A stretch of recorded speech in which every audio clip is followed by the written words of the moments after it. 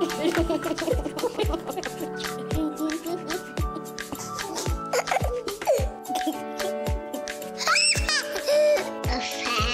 Christmas was a bit unexpected. Some wise men from the east were looking at the stars. What do you think the wise men were like?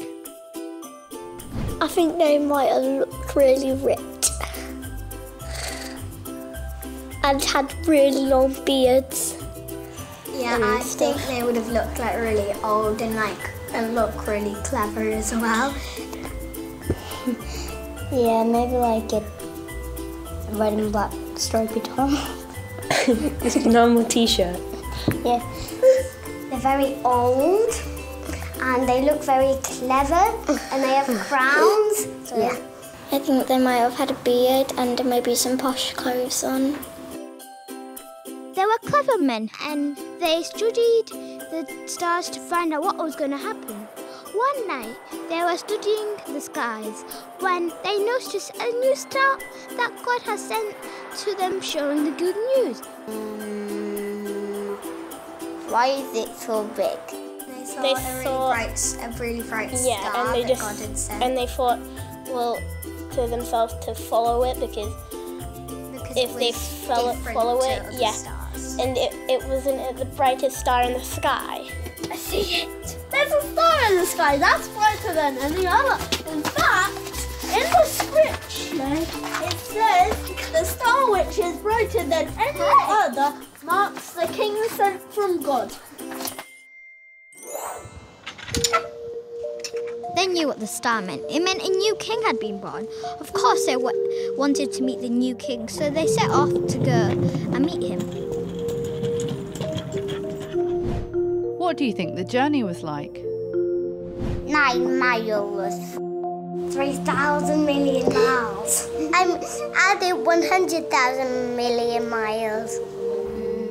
Why did we bother looking at the star? Maybe they made some sort of like a wooden thing with like some wooden things on the bottom, a bit like a skateboard. Skateboard? Just flying up to the star on a skateboard?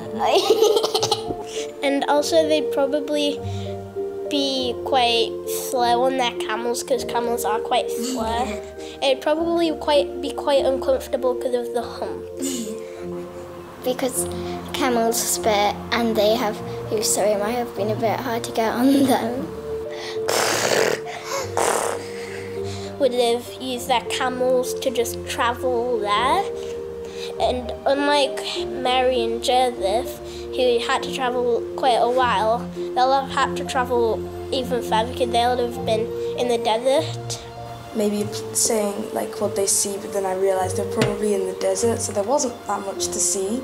I spied my little light, something beginning with S.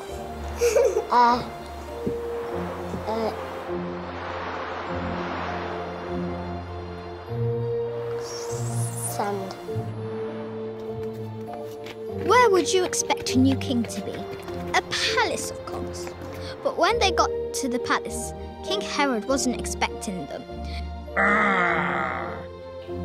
King Herod was meanie. And they were sent from King Herod, I think, or Heron. I can't remember which one it is. Herod, yes. And he wanted to be the only king, so when he heard about it, he sent the 3 wise men to find Jesus and then kill him. The wise men explained that they was going to see a new king. I bet he wasn't expecting that. King Herod didn't know anything about a new king. That wasn't part of the plan. So he sent the wise men off to go and see the new king, but told them to come back and tell him where the new king was. He said he wanted to worship the new king too, but really wanted to get rid of him. Where's the star? Yeah, where is it? So once again, the Magi set off following the star until it stopped in Bethlehem. That was a bit different.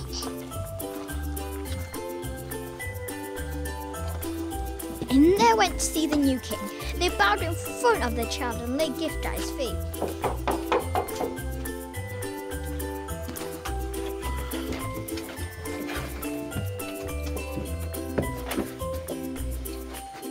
Oh, what a beautiful baby you have.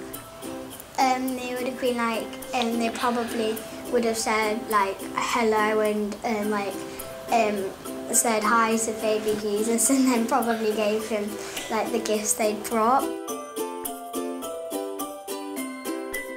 They all brought gifts for Jesus. Even though he was such a small baby, they still had to, because they knew he'd be Lord, they were very kind to him.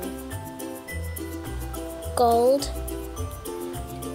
frankincense and myrrh. Here were some spices.